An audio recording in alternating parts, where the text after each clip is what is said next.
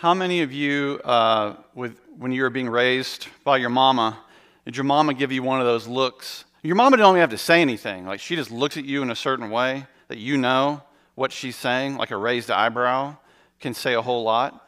It's one of those looks that says, you better think twice, right, about what's getting ready to happen. You just telepathically knew, okay. Or better when your mom or maybe even your spouse now will volunteer you for something, and then you find out about it later that you got volunteered for it. So I call it being voluntold. Like, by the way, tomorrow you're going to be helping so-and-so move, or whatever. And you're like, oh, okay, thank you, I suppose. You're asked to volunteer, but you're sort of given an order, Well, today we're going to hear about Jesus, and you see this fascinating interplay in the story with Jesus and his mother, Mary. You get a little bit of this of their relationship. And she essentially asked him to do something. Now, when we're being raised up, sometimes our parents ask us to do things, and we do things we kind of do them begrudgingly, like, okay, I'll take out the trash, I don't think Jesus does this begrudgingly at all. I think it brought him joy to do what we're going to read about today with turning water into wine. And this is the third week of our series called Aha Moments, Moments of Spirit-Led Inspiration, or we should have called it Spirit-Led Revelation. Stories in the Bible where the lights come on for people. And we'll see later in this story that for the disciples, the lights definitely come on after this first recorded miracle of Jesus in John chapter 2. And we're just going to read through it, and so I'm just going to talk through it while we start in verse 1. On the third day, there was a wedding in Cana of Galilee, and the mother of Jesus was there. Jesus and his disciples had also been invited to the wedding. And when the wine gave out, the mother of Jesus said to him, "They have no wine." Now, today in America, weddings last about maybe half a day. If you count the rehearsal dinner and the rehearsal and the wedding and the reception, maybe a full 24 hours. And then the weddings are over with. Now, in Jesus' day, in the Jewish culture back then, a wedding could last 3, 4, 5, sometimes 6 days. It's a week-long celebration. So this is a huge honor moment for whatever family is getting married that's putting on essentially this wedding. It's a very communal experience. It's even more so was a deep part of the social fabric of Jesus' day, and that was well established back then. So if you consider the social ramifications of running out of wine at this sort of event, you see this is kind of a big deal. This is a definite stain on how you're seen by your peers. So hence you see Mary's telling Jesus about the wine. Can you do something about this potential catastrophe? Now, we don't know why the wine's running out. Maybe there's uninvited guests. Maybe the delivery truck got lost. We don't know why the wine is out, but what we do know is that it's gone. And we know that the consequence of this is that the whole family is going to be essentially ashamed in the eyes of their peers. So what's the solution to this? Mary, ask Jesus. Ask Jesus to help us. We're out of wine. Jesus, will you help us out? And I love this, of course, that he helps. But Jesus is there to help us even when we miscalculate. Even when we feel the potential for shame and guilt, he's there to help us, even when things go wrong, whether it's our responsibility or not. He comes to rescue us from our guilt, from our shame. So Mary had seen Jesus do amazing things in his life. I have no doubt. It's not recorded, but there's no doubt. At the age until this story, he's probably around 30 years old. She had seen him do incredible things. Hence her question, can you do something about this, Jesus? She's maybe not expecting him to do a miracle, but she's simply just saying, what can you do about this? And Jesus says to her, "Woman, what concern is that to you and to me? My hour has not yet come." His mother said to the servants, "Do whatever he tells you to do. Just be listening for his words." So he's essentially using this formal way to address his mother by calling him woman. He doesn't call her mother. Why are you asking me to take care of this little matter? What does this have to do with me? Now, the Greek phrasing here is kind of peculiar. You literally can read it as, what to me am to you. You see this pop up again very closely in the story when Jesus is a little boy and he's 12 years old. And Joseph and Mary at Passover go to Jerusalem, as you do, and they lose track of little Jesus. And they don't find him for 3 days. And he's in the temple and he's teaching the rabbis and he's astounding them with his wisdom. And you see this closely, this phrase pop up again with his response, a rhetorical question of, wouldn't you know I'd be here in my Father's house, tending to his business? Or why are you surprised, right? It's a sort of question. He's all about his Father's business with this statement to Mary. He's saying, my hour has not yet come. I am here to do the things he has called me to do. And I don't know if that's what he's called me to do right now. He's essentially saying, my focus right now is on a whole other kingdom, a whole other perspective than just what you're asking me to take care of. He's not dissing his mom, but he is being focused and succinct in his statement. He's basically saying, I've got heavenly obligations I'm focused on. My hour has not yet come. I have to be obedient to my Father's will, and that's what I've come to do. I've come to fulfill all righteousness. I've come to live this perfect life. That'd be the perfect sacrifice for people's guilt and their shame.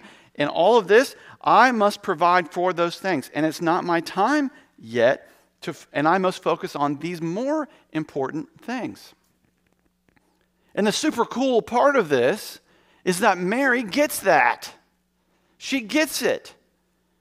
And being a good Jewish mother, she just says, do whatever he tells you to do. And so what does Jesus do, though? He does what his mom tells him to do. She essentially says, oh, your hour hasn't come yet? I think it's happening right now.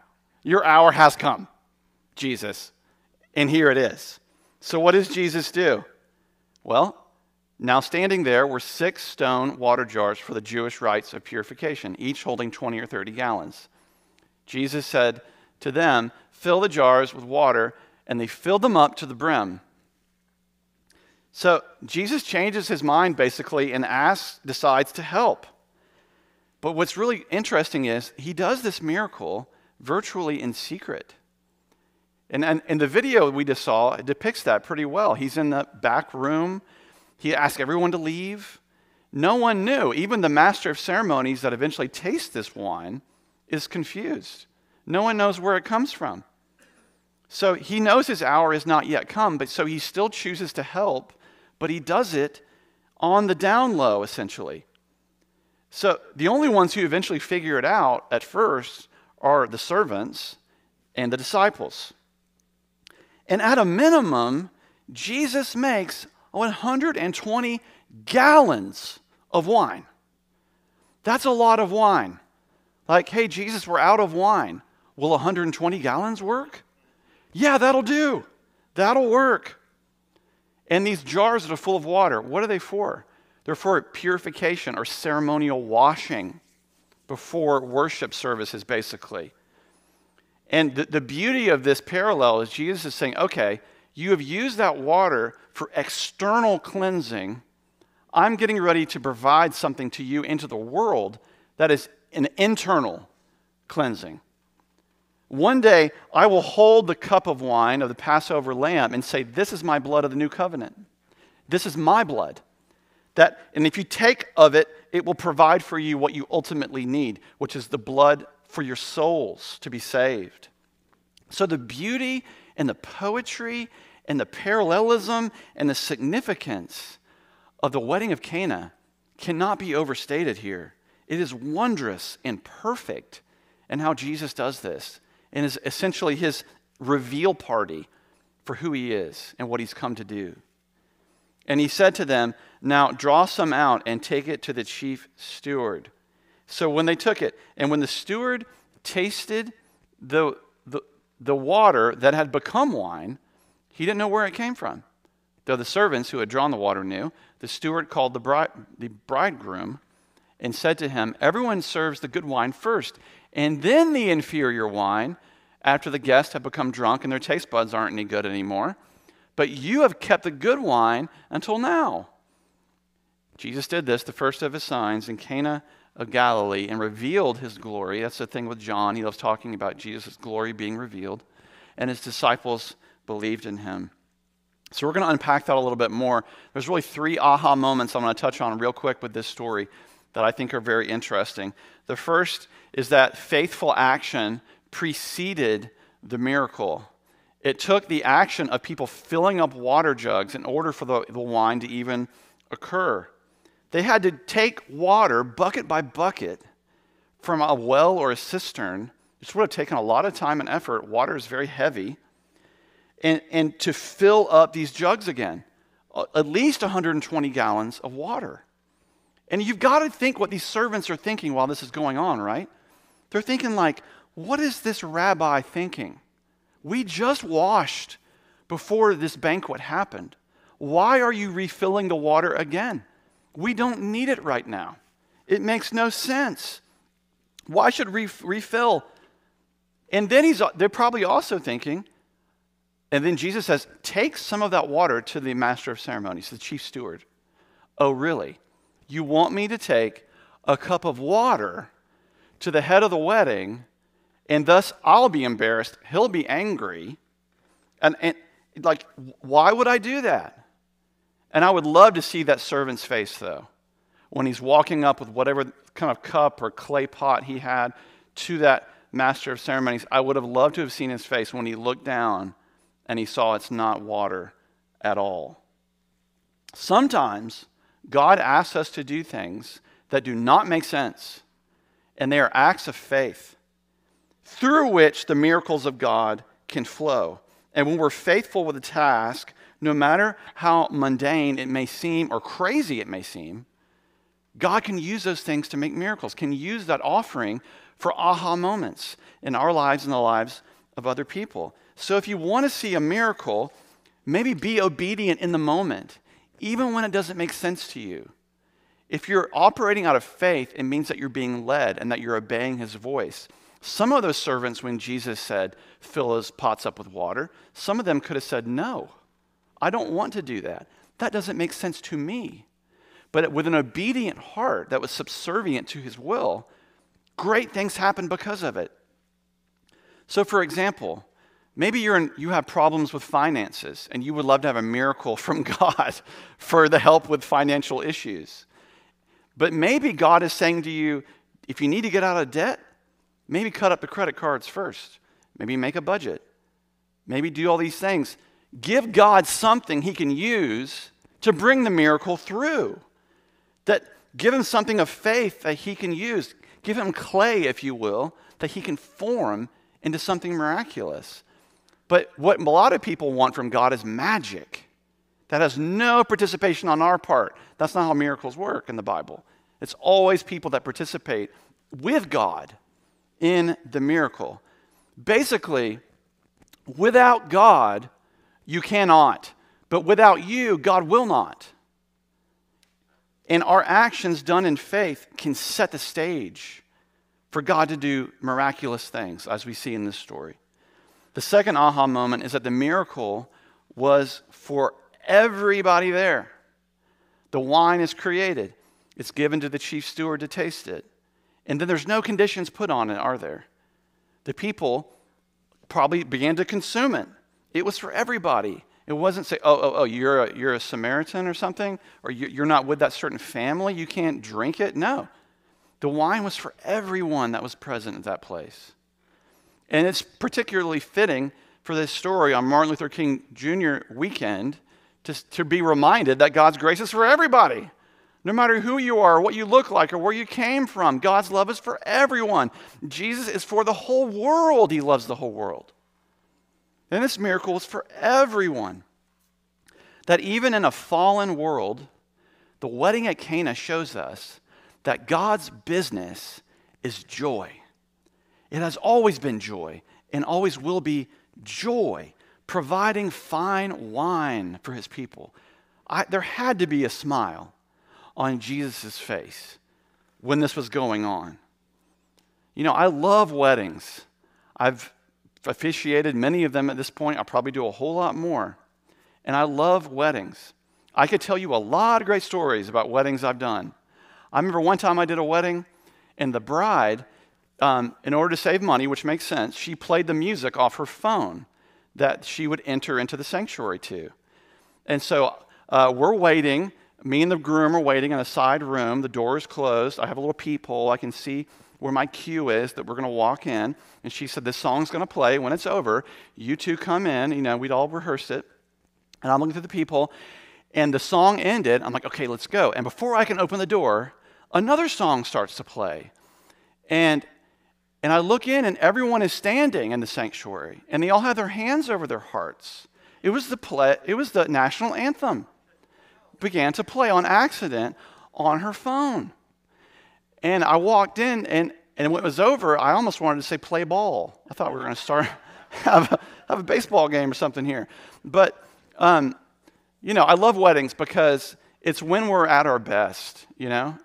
We want to look our best. We want to, you know, present ourselves. We're giving God and our families the best. It's that one time in life where everybody you really care about is in one place, and maybe some people you don't care about. But everybody that you love is present in one place. It's a very special time of new beginnings, of celebrations, of deep, deep joy, of you know, new family being formed. And it's particularly fitting that Jesus is doing this miracle, and he's basically saying to the world, the bridegroom, it's me, has come for his bride. And you see that story throughout really the New Testament of weddings, of God being married to his people, of essentially the beginning of the Bible starting with Adam and Eve with a marriage, and it ends in Revelation with a marriage of heaven and earth and the bridegroom and the bride coming together. And so it's a time of expansive joy at weddings. And for the disciples that were witnessing this, you know, for them, John tells us, this is the moment they started to believe. When they witnessed this miracle, this is when they started to go, there's something different happening here. And we believe in who Jesus says he is. And it was so much so that John had to record it. And I like to think the word had to spread at the party. Even though Jesus did the miracle in secret, you know it had to spread. Where did this wine come from? This is delicious. This is amazing. Jesus did it. He did it. Everyone had to know and see and believe. And John even says this is when we saw his glory. We saw what he was capable of, and we believed. The third aha moment is that Jesus uses the ordinary to make the extraordinary. You know, I like to think that Jesus could have made wine out of anything, out of nothing. He could have just said, wine in the jars. But no, he said, fill them up with water first. What is more ordinary and mundane and life-giving, though, than water? But that he chooses to make something from something. Not nothing from something or nothing into something, but he makes something into something. He takes the world as it currently is and the world that he's made, and he takes what is natural and makes it into something supernatural. He takes something mundane and makes it miraculous. He takes something ordinary and makes it extraordinary. He levels up what could be into what should be. Because with God, there's no limits. You see Jesus do this all the time. He always takes something and turns it into something greater, right? Oh, you've got 5 loaves and 2 fish? Oh, here's a whole lot more of that. You're going to go out the boat and catch 1 fish? How about 337? Oh, you think the storm is going to kill you? Boom, it's over with the sound of my voice. Oh, you can't see? Your vision is impaired? Let me spit in some mud and rub it in your eyes, and you'll be able to see. He's always taking what is in the ordinary and makes it extraordinary. The supernatural into the natural. He's not working in spite of it. But he's like a potter working with clay. He's taking what's already there and he's forming it into something new. And he's bringing heaven to earth. As it is in heaven, he's doing now on earth as it is in heaven. And when I hear these stories, it's like, it it makes me just have so much wonder and awe about who Jesus is and that he's capable of doing so much with what's already present in our lives. There's a quote by G.K. Chesterton. He said, "The world is not lacking in wonders, but a sense of wonder." You know, that's from the 19th century. People were lacking in wonder back then. Now in 2022, there's a whole lot more bitterness, in my opinion, and jadedness than even then. There's even more lacking of wonder. We're in a culture of outrage and bitterness that we really can forget the joy that comes by just standing in his presence. That we serve a Jesus who breathes galaxies into existence, through whom all things have been made and by whom all things hold together. A high view of Jesus is the only view, for that's who he is. The Savior that can calm the storm with his hand and change water into wine and take the ordinary into the extraordinary. My friends, what ordinary thing do you hold today that looks like just a lump of clay? It's no good. It's just a cup of water, Jesus. It can't be anything more than that. Don't limit what God can do in your own mind. Don't limit him.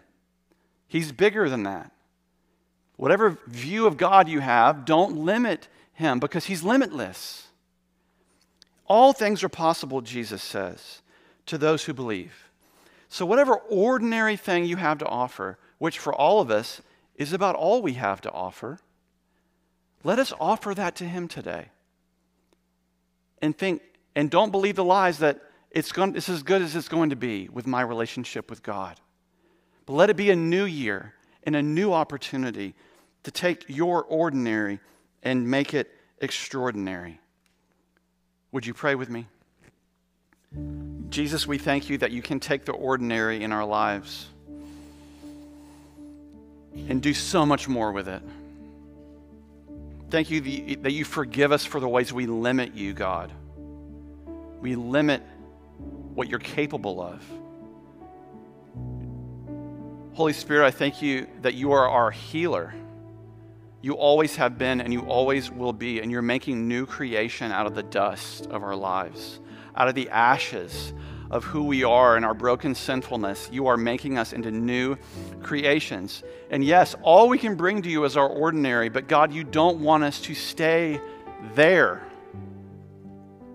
but to be people, Lord, that are being reminded of our extraordinary birthright. You have come to make us sons and daughters of the King, making us children of God. God, without you, we cannot. And we thank you, God, that without you, without us, God, you will not. I pray for anyone listening today that they would take a step forward in faith to you, God. That they would trust you more with their lives, with their family, with their marriage, with their job, with their finances, with their future.